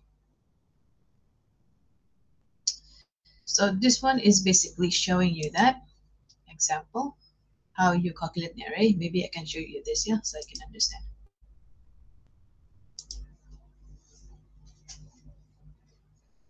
So now let's take a look at some recursive algorithms that work on arrays and how we can implement those in Java. So the first thing we're going to do is we're going to sum everything in an array. Obviously, the best way to do this is just to use a for loop. Again, here we're doing these methods recursively just as an exercise. In practice, always pick the best method for what you're trying to do. But again, this is for purposes of illustration, not for purposes of efficiency. Just increase your volume if it is. You cannot. So here we have an array. 3, 2, 4, 6, 1, 5. Now we can think of the sum of this array recursively by saying that the sum of this array is 3 plus the sum of the remaining array, 2, 4, 6, 1, 5. And furthermore, the sum of this array is 2 plus the sum of 4, 6, 1, 5. And that sum is 4 plus the sum of 6, 1, 5. And the sum of 6, 1, 5 is 6 plus the sum of 1 and 5. And so on, 1 plus 5, until finally we get to 5 plus the sum of the empty list. Well, the sum of the empty list is 0. And so now we backtrack through our recursion. 5 plus the sum of the empty list is 5 plus 0, which is 5. We return that value, so now we have 1 plus that sum, gives us 6. We return that, add 6 to that, and we get 12.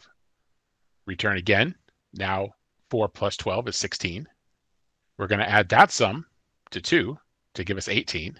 And then finally, we're going to add 3 to that result, which is 18, to give us 21. So I've started off here with a main method. I have an array of integer arrays that we'll use for testing. And I also have a method I wrote to convert an array to a string with all the elements in it. And we'll use this to print the arrays just so that we can check our work as we go along. So our first method will return an int, and it'll take an integer array.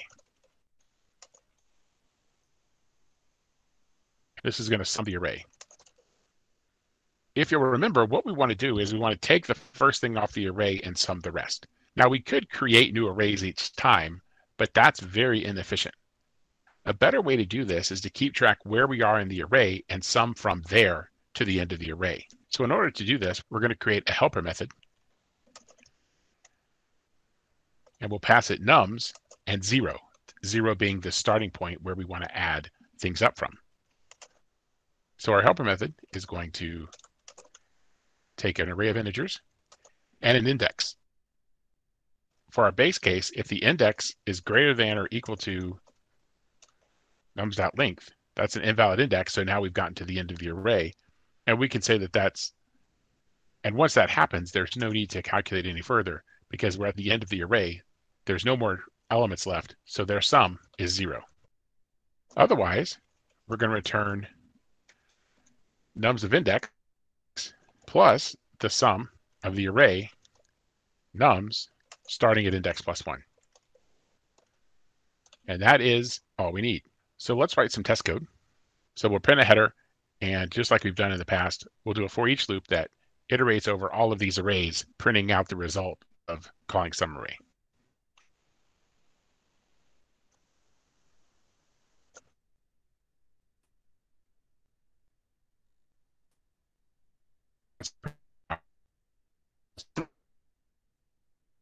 Get it. Actual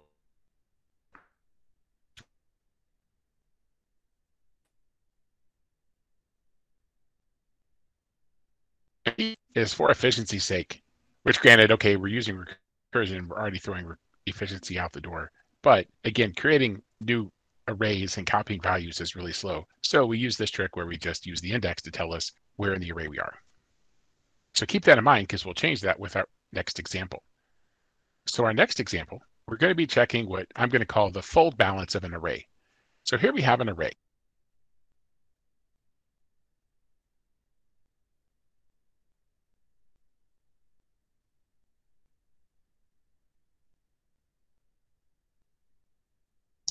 Okay, that's going to be a long one, so we will continue with our next slides. Yeah, we're just trying to finish first the slides, and then we come back to this one, because I want to show you more important video compared to this one. Yeah, because this one is already been explained.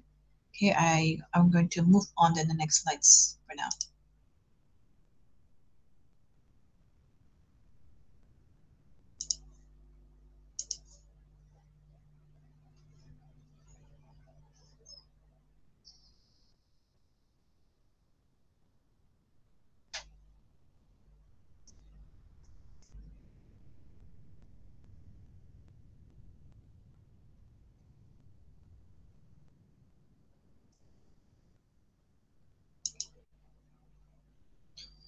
Okay, next one is recursively processing a linked chain.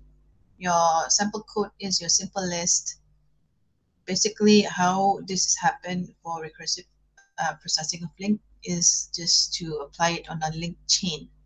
So how you do that, consider the private to string method which you have in simplelist.java processes a chain of linked nodes. You know what linked list is, right? So basically it processes a chain of linked nodes recursively.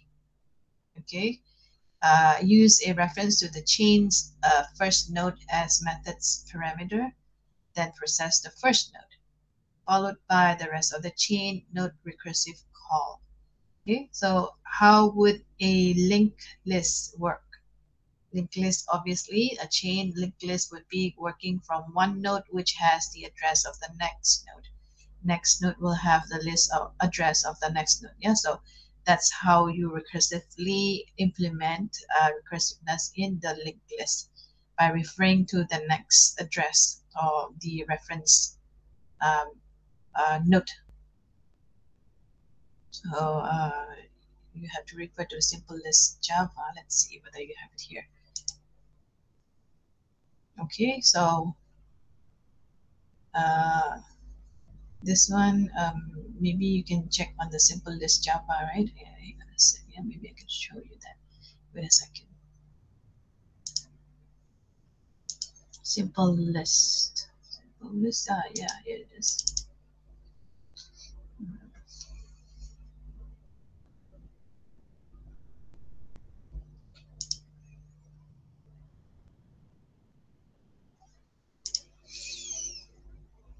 Okay, so I've given you this simple sample code simplelist.java.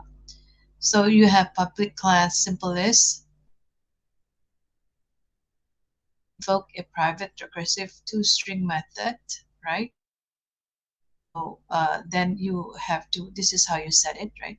For simple list, T initiate values for this one is your case. Yeah, and then your integer I equals to initiate values and length. Okay, those basically all your arguments which you state, and then your node new node equals to you calling into the next node reference of the first node, and then first node to the new node. So that is basically how you trying to make it recursive by referring from one first node to the next node, and the next node if it is not achieved for this particular sorry, which is yeah, so therefore you go back to the next node. Okay, so what's the other one? If your current node equals to null, you return your new node. Okay, else you return your current node, and then you get into that current node displayed. So private class node, so this is defined as private T data, private node next, and then you have private node for your T data is defined here. Then you call this data for that particular data, and then this next will be null, and then you end constructor. Okay, so this is definition of how this particularly is going to be called into this.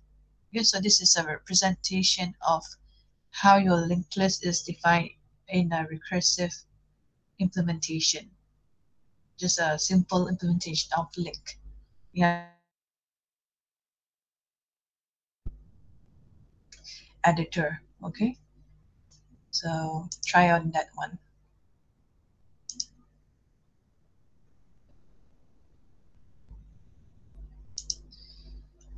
Okay, so basically the code a while ago is trying to explain how processes of chain of linked nodes are recursively implemented.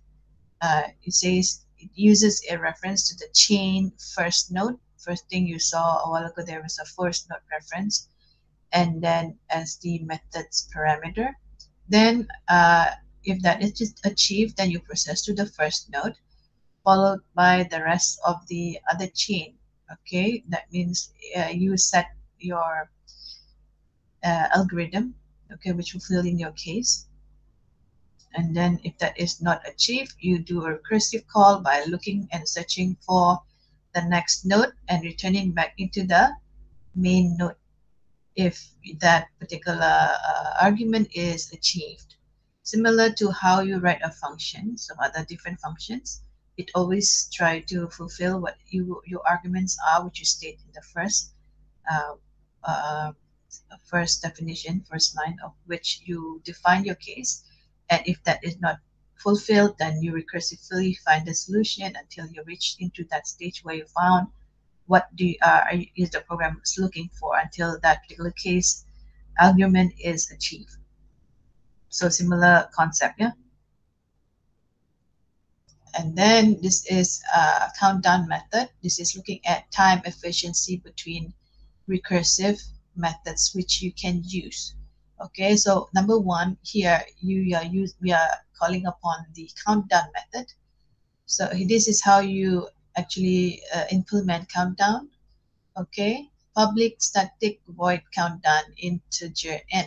So what you do is you print out the value, and then you have to fulfill if n is more than 1, and then you display countdown n equals to -1.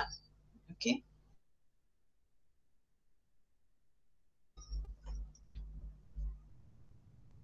Okay, just hang on a second.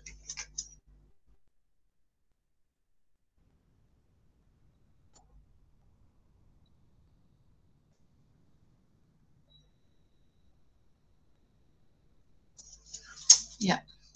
Okay. So now we're going to look into a different methods, which is showing you the Tower of Hanoi. Okay, this one we already mentioned and show you how it is computed for how you transfer all these disks into the next peg. Okay, this is basically just to show you an illustration of recursiveness, where it goes recursively trying to go into each of these peg, which is considered as itself, a similar location of itself, and then trying to find how it reaches into the last peg, this last location, without having to violate the rules of transfer. Okay, so this one is a video on Tower of Hanoi. I'm not going to go into that. You will have to go into that yourself, yeah? So I have previously shown you simple solution to difficult problems referring to Tower of Hanoi. Yeah, one is these are the rules 1, 2, 3. Yeah, move one disk at a time. Okay, each disk your move must be topmost disk. No disk may rest on top of a disk smaller than itself. Yes, you can store disk on the second pole temporarily as long as you observe the previous two rules, which is move one disk at a time. And then each disk you move must be a topmost disk. No disk may rest on top of a disk smaller than itself. Okay, so that needs to be fulfilled, mandatory rule.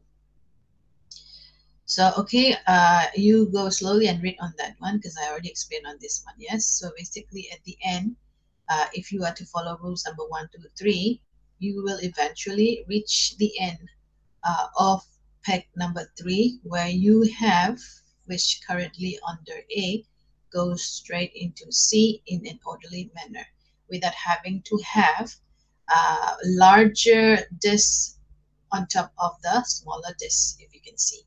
See, this one goes into that and that. Everything is arranged properly without having to have the bigger disk on top of the smaller disk.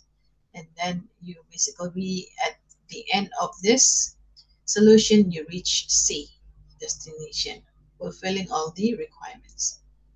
Okay, so this one is another smaller problem in a recursive solution of 4 disks. Okay, same concept, where it eventually goes into the last one. Now this is the algorithm which solved the Tower of Hanoi. Okay, so this is just trying to illustrate on how you fulfill the rules of moving from one disk into another disk by explaining it, implementing it, and your code. Okay, so this is your advantage of recursion. Recursive implementation can be significantly simpler and easier to understand than its iterative counterpart. Okay, so basically you can either use recursion or iterative, but it says it says sometimes simpler, this recursive, and easier to understand than recursion, than iteration. Recursive approach to algorithm allows us to take advantage of repetitive structure present in many problems. Okay, for example, you have one folder, you have another folder inside that folder, and you have subfolders which is inside that subfolder of the first folder.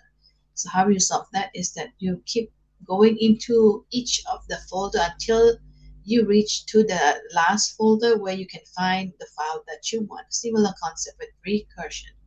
Okay, so you go deeper into the code which you have set your argument for your case, and that is basically implemented, solved, deallocated, and go you slowly deallocated and go back into the main program that basically initiate the whole argument one by one. Okay, so by making our algorithm description exploit this repetitive structure in a recursive way, we can often avoid complex case analysis and nested loops, which is basically illustrated in iterative implementation. Okay, you have that in your iteration implementation. Now you have in reference to solution for a simpler problem, which one would you be able to, which one would be a better solution if you would compare with recursive?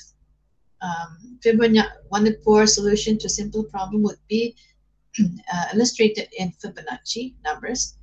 Fibonacci states that when you want to proceed to the next value, the amount of the next value will be the addition or combination of the first value and the next value. Okay, first two numbers of sequence are 1 and 1. Okay, so successive numbers are the sum of the previous two. Okay, this is illustrated here. 1 and 1. This will go to the next one. Okay, with that value, that will be the sum of the first value and the second value. Okay, for the fourth value will be the sum of first, second value, and the third value, and so forth, right? Until you reach the end, but it goes incrementally higher and higher value. So that's basically getting more and more complicated as it will occupy a lot of memory, and that's quite expensive to execute. So that's why it is says that it's a poor solution to a simple problem, because inefficient in the sense that it keeps incrementing, okay, for solution.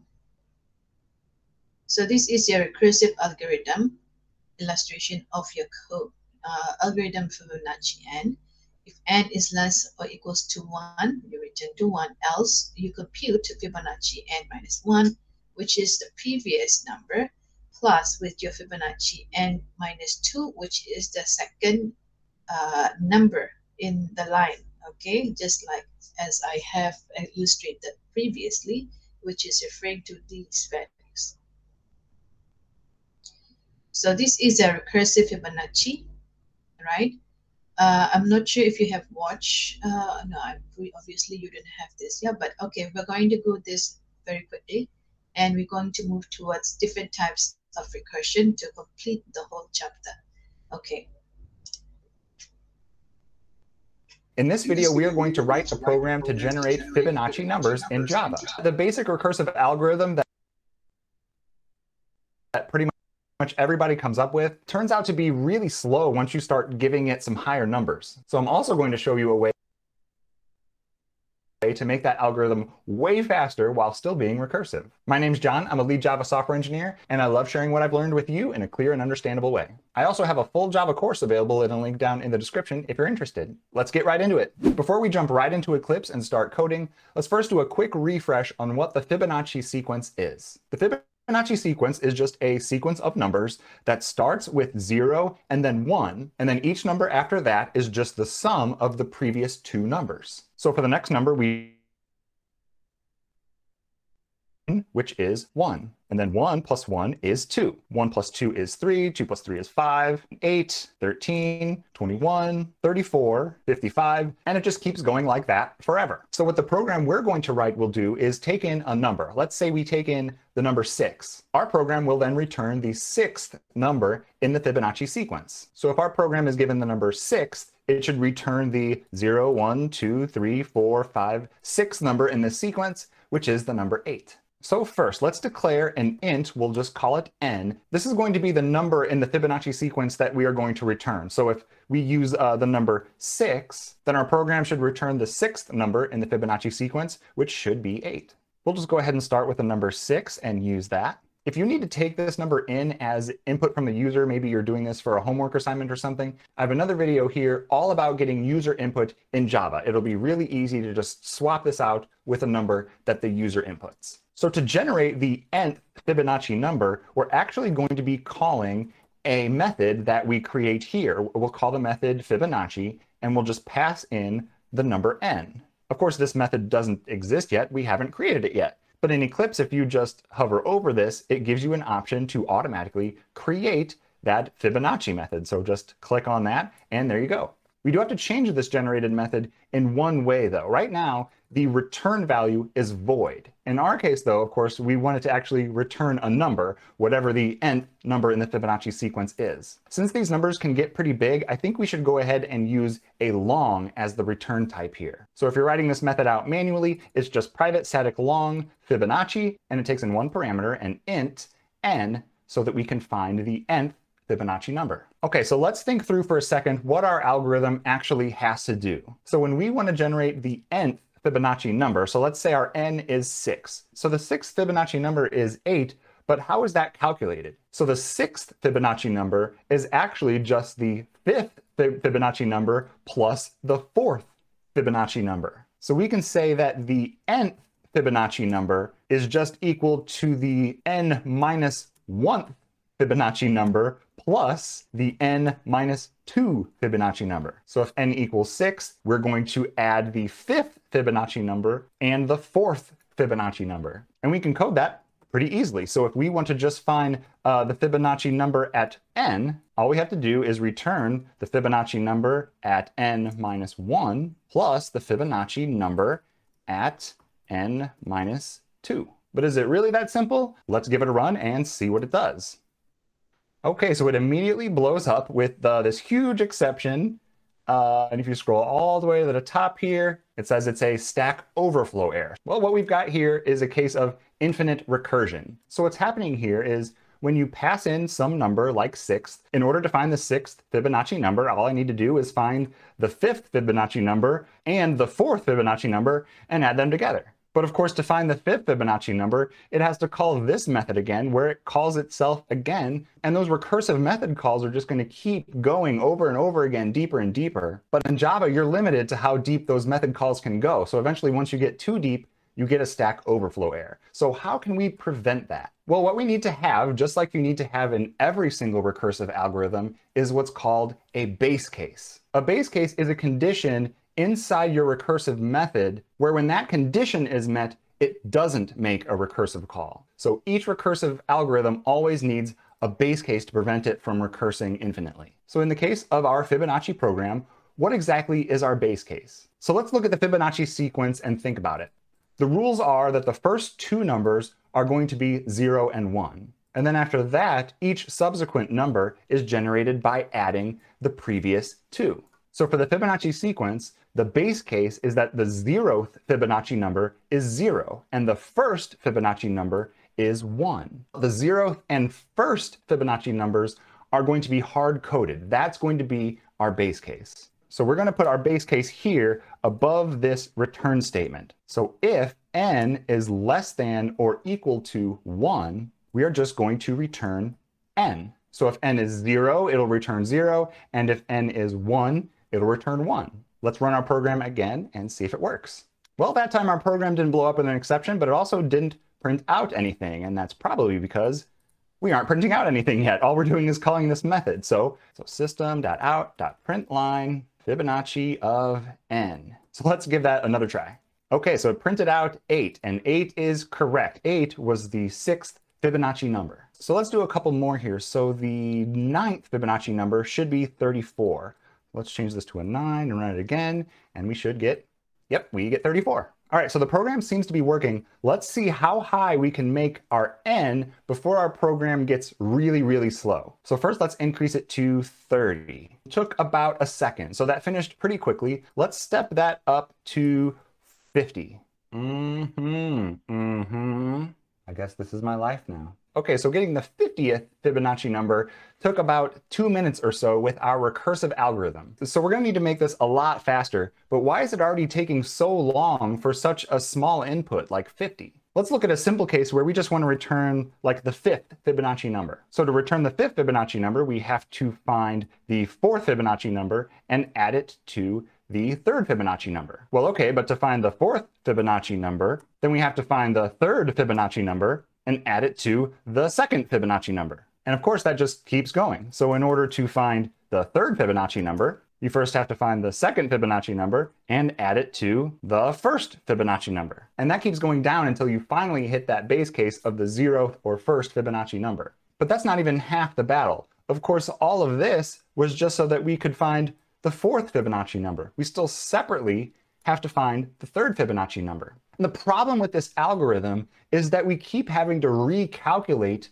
all of these Fibonacci numbers that we already have solved. For example, finding the 4th Fibonacci number, we have to find the 3rd and the 2nd. So back up here where we're trying to get the 3rd Fibonacci number again, it's doing all of those recursive calculations again. So it ends up having to do the same calculations many, many times. And the higher our n goes, the higher Fibonacci number we're looking for, the number of calculations this is having to do increases exponentially. So the program starts getting super slow very quickly. So how can we fix that? So right now, for example, when it's trying to do this calculation and it's trying to find the 4th Fibonacci number, in there it has to do the calculation for the 3rd Fibonacci number. But when it finds the solution for the 3rd Fibonacci number, it doesn't save it somewhere, it just throws it out. So that later on when we're trying to calculate the other half of this, we need to know the 3rd Fibonacci number again. But we didn't save the result of this calculation off somewhere, so we have to recalculate it again. So what we can do is exactly that. We can save the result of calculating a certain Fibonacci number, so that later on when we need to calculate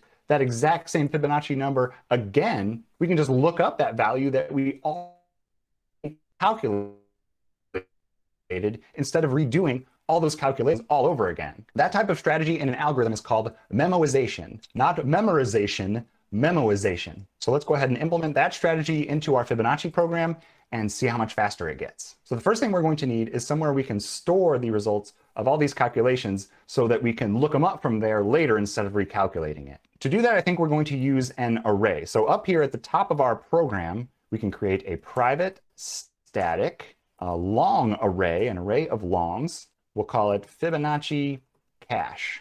Then down here in our main method, just after we initialize n, we're going to initialize this Fibonacci cache. So Fibonacci cache equals new long array. We need to give it a size here, and we actually need to give it a size of n plus 1. So why n plus 1 and not just n? Let's say we had to just calculate the 3rd Fibonacci number. 0, 1, 2, 3. So the 3rd Fibonacci number is 2. So we have to create an array of size 4 if we want to calculate the 3rd Fibonacci number. So that's why we have to use n plus 1 here for the size. So now what do we have to add down here in our Fibonacci method to implement that? The first thing is here right now where we're just returning the result of this calculation, we want to first store the result of that calculation in our array so that later if we need that same result again, we can just look it up.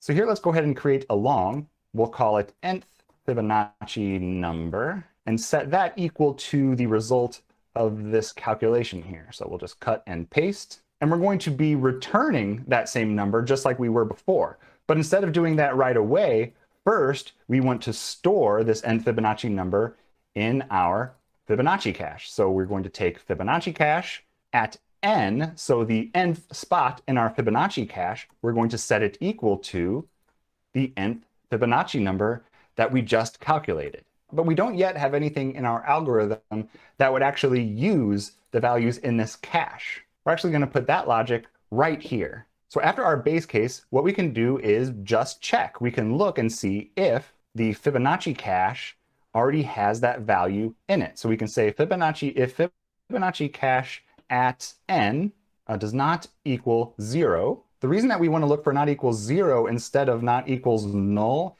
is because here in our array, we're using a primitive long, and primitives can never be null. So this is just not an option for us. Instead of defaulting to null, a primitive long will default to 0 if it hasn't been set. So if we look up the nth value in our cache and we get something that isn't 0, we know that we have already calculated it and stored it in the cache, and we just need to use it. So we can just return Fibonacci cache at n.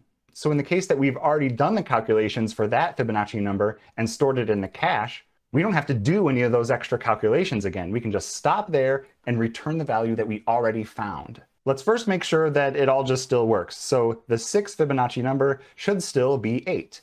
And it is, so it's still working fine. So now let's crank it up and set this back to 50. Remember before, this took quite a while. Let's see how much faster it is now with our memoization. Go ahead and run it, and it's done pretty much immediately. It took less than a second. Going from taking a couple of minutes down to less than a second is a huge improvement with such a simple change like using memoization.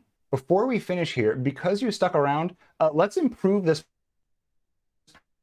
Instead of just returning let's have it print out all the Fibonacci numbers up until that point. In order to do that, we can just use a for loop. So for int I equals 0, while I is less than or equal to n, I++. Then we just need to take this line and paste it here into our for loop. Then we need to just change this n to be I instead. Also, in order to print it out more as a sequence all in one line instead of one number per line, instead of a print ln, we'll just do print, so it prints it all in one line.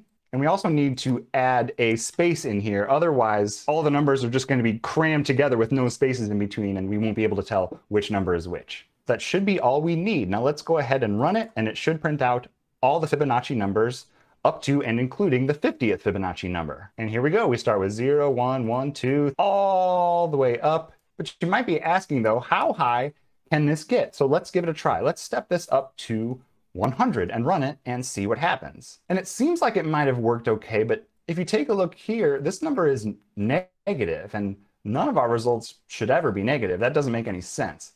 And if you keep scrolling back, you'll see some numbers are positive, but some are negative. So here's why that's happening. So over here in our code, we're using a long in order to do our calculations, right? And that's fine. Long does hold very large numbers, but there's a limit. And it turns out that this is the maximum value that you can store. So that would be, let's see, thousands, millions, billions, trillions, quadrillions, quintillions. So longs can only store a little over 9 quintillion, which is a huge number. But remember, the Fibonacci numbers are growing exponentially. And so even when you're just looking for the 100th Fibonacci number, the numbers that we're calculating are already higher than the maximum value of a long. So we're limited by that here in our Java program. After playing around with this for a while, I think the limit in our Java program, because of the limitations of the long primitive data type, are going to be looking for the 92nd Fibonacci number. So with that, it looks like there's no negative values. With that, we go up to about 7.5 quintillion. But once we step that up to 93, that's when we start running into some negative values, unfortunately. So that's going to be our limit. This works up to finding the 92nd Fibonacci number. If you enjoyed this video or learned something, please let me know by leaving a like, and be sure to subscribe so you don't miss each new Java tutorial. If there's something you want to see, let me know in the comments and you might see it in a future video. Of course, don't stop now and keep your Java learning momentum.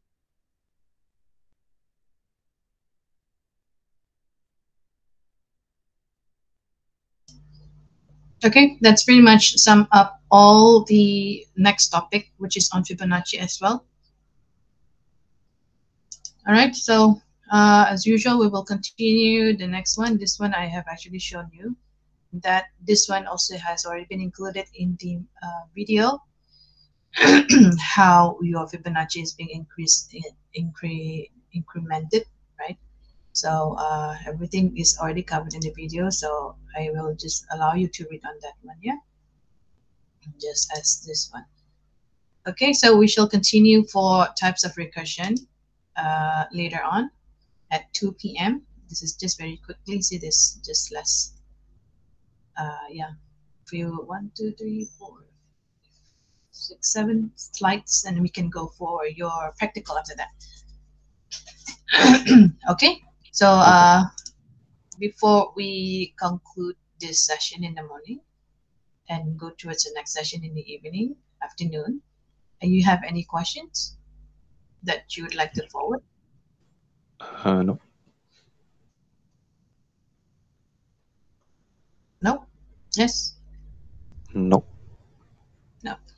Okay, if you cannot understand some of it, maybe you can, I will give you the this copy of the note, yeah, and then we can slowly go as you go along doing your the practical. You'll be able to uncover which part that you cannot understand in the slides, yeah, because there are some parts which are, you know, quite complicated if you don't know the code for basically explanation of each implementation, especially looking at stacks and linked list, right?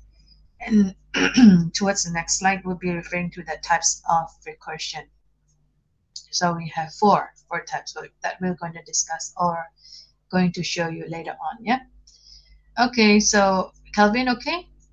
All is okay, Calvin?